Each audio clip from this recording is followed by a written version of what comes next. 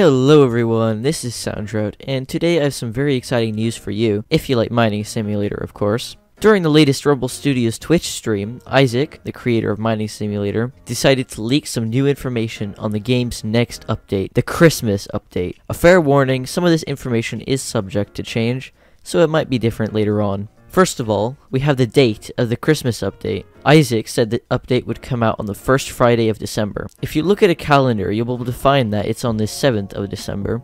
If Isaac gets sick again or something happens, it may be delayed. Some more leaks on the Christmas update is that there will definitely be a new world, similar to the Halloween event probably. And that means that there will probably be some new quests too. Now, some information on the Halloween update.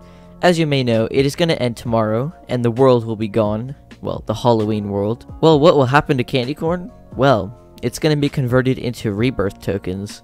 Previously, Isaac said that it would just disappear, but we've recently found out that it will be converted at a 1-to-1 rate.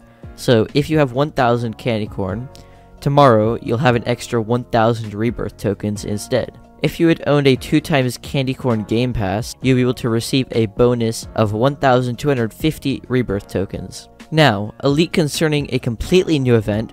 This will occur next year, but we don't know when. It is confirmed that there will be a new Easter event, so possibly some new rare Easter items on the horizon. Now, a leak outside of Mining Simulator. It's been confirmed that Isaac is working on a brand new game, and he said it's also going to be a simulator. We don't know what kind of simulator it's going to be, however, he also said in particular that there's a lot of stuff to collect in the game. He also said that it's coming very, very soon, so be sure to expect a new game coming very soon from Isaac, and judging by how much he's stressing that he likes it, I'm guessing that it's going to be quite fun. So that was all the leaks that he decided to release in the latest stream. The event will end tomorrow, so if you want to get some crates, be sure to spend your candy corn, or if you want some extra rebirth tokens, you can just save up your candy corn to be converted. So thank you all for watching this informative video.